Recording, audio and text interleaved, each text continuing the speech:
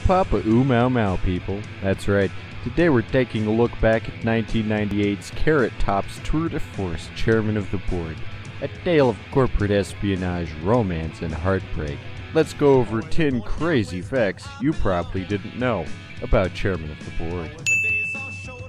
Number 1. Recent estimates show that while Edison is portrayed as a down-on-his-luck beach bum at the beginning of the movie, all the extravagant shit in his home would cost at least $2.7 million, and nobody would probably want to buy the place. Number 2.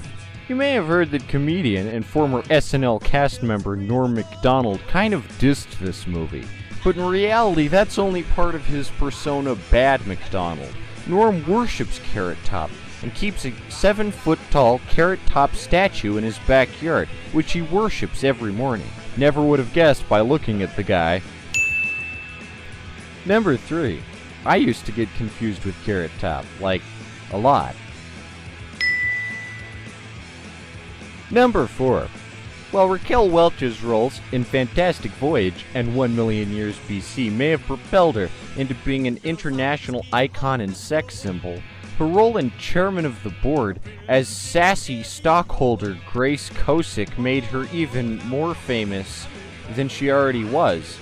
Before this movie, you probably didn't know who Raquel Welch was, but now you do know who Raquel Welch is, thanks to this movie. Number 5. Carrot Top's childlike naivety really lends itself to a 5-year-old power fantasy where you get all the money and shit you want, including a limo inside a bowling alley. But did you also know that Carrot Top may actually have used some legitimate acting techniques for his role as super scientist Edison?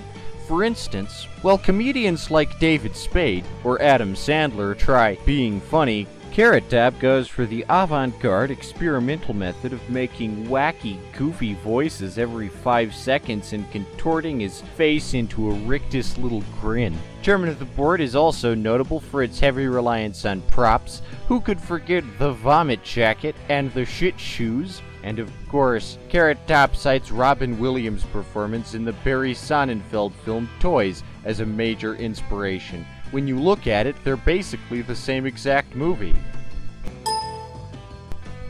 Number 6.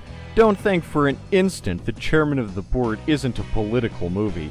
For instance, the Indian headdress that Courtney Thorne-Smith wears is an absolute laugh riot. Everyone really loved all that. The gay relationship of goofy sidekicks Ty and Zach, played by Jack Plotnick and Maestro Clark, was praised at the time for its grounded depiction of a homosexual relationship on the Californian coast. Of course, perhaps the biggest impact Chairman of the Board had on cinema in general was Meet Joe Black, which came out just a few months after and also deals with a corporate takeover with some kind of scheming villain who's out to destroy the main character of the film, who's good and righteous. Could it be that Meet Joe Black ripped off Chairman of the Board? I don't know, seems kind of fishy to me. Perhaps most importantly, Carrot Top got a personal call from John Leguizamo, the pest himself, who told him that as good as his shower scene was in the beginning of his comedy, Carrot Top's might have been even more hot. This led to a common trend of the 90s comedy where it opens with the character in a shower, soaping themselves up, getting all lathery and bubbly. Even Walter Matthau joined in on the party in his 1999 film The Moonshine Boys.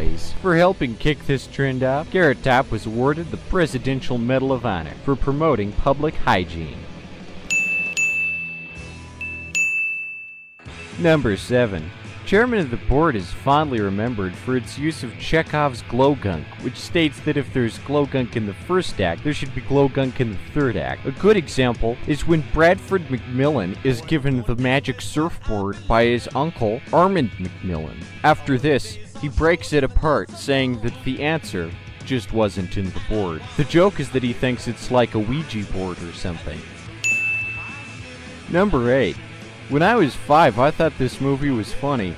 I don't know what was wrong with me. Number 9. Carrot Top has stated that while he doesn't see his fun character Edison coming back anytime soon, he does see maybe Ty and Zach, played by Maestro Clark, and Jack Plotnick, starring on an upcoming season of Fire Island, Awooga. Number 10.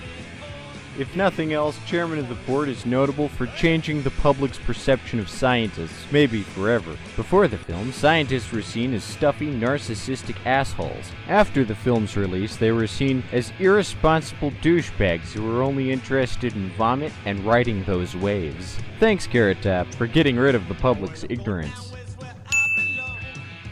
And there you have it, 10 crazy facts about Chairman of the Board. Did you agree with our list? Let us know in the comments below. And even if you agreed with our list, let us know in the comments below. Like, comment, subscribe, like, and sacrifice your soul to Beelzebub. And I'll see you in the next one. Peace.